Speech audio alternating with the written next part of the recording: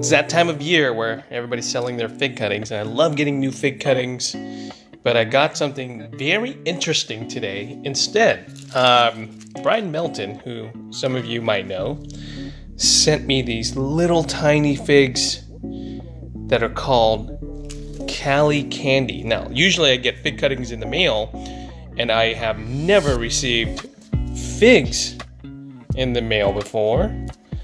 They are from, I guess, a tree that he discovered that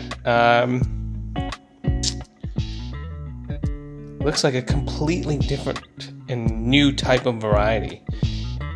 You can see here it has a tight eye, it's small, and judging by the name that he gave it, that it's probably pretty sweet. This has a little bit of mold growing on it, so I'm going to have to rinse that off.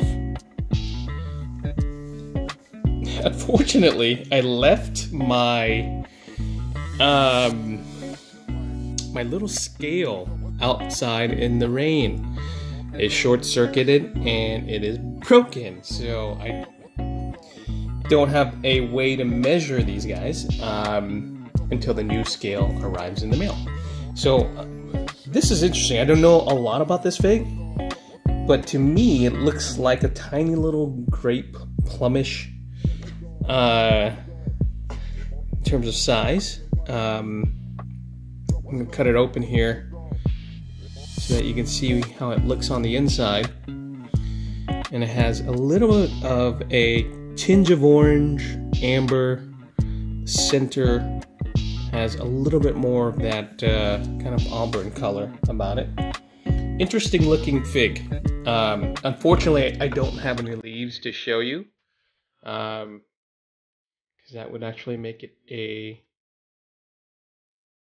good reference point as far as you know, what kind of fig this might be in helping with identifying what kind of fig this is. So yeah, let's go ahead and give this guy a try.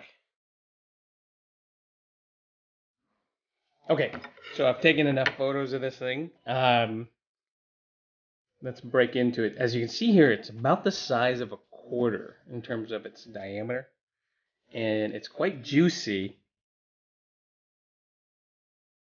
And, you know, coming from a fig that came from California, you know, it's quite possible it's pollinated. So I don't know whether or not this is a common fig or whether it needs pollination.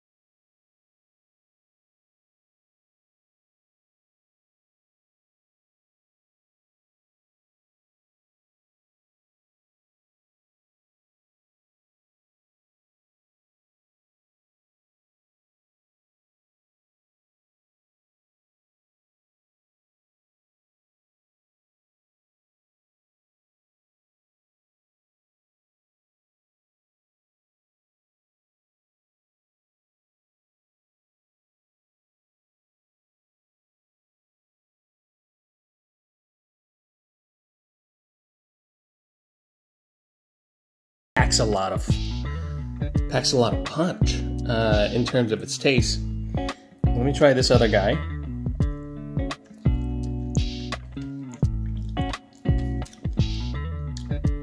Yeah, there's a strong flavor of dried dates. It's very sweet, it's very syrupy, lots of seed crunch, and really enjoyable. I could probably snack on like a dozen of these just sitting at the desk or working on the computer or something like that. But I find this to be a very tasty fig. Incredible. Very good. And very unique. You know, as a collector, a lot of times I try to, you know, avoid getting similar figs, you know, black figs that taste like strawberry jam. This is a very unique fig in that it's a small greenish yellow fig that has flavors of dates. Except, you know, it's fresh dates, fresh dried dates. I don't know how to describe it exactly. And it's quite good. I'm really enjoying this. So, this is the Cali Candi, and this is one discovered by Brian Milton. And that's my review for it. Let's put up some scores for this. I think it's a fantastic fig. I would love to trial this up here in Seattle to see whether or not it's a common fig or if it needs caprification. I don't know how, you know, late of a variety this would be either.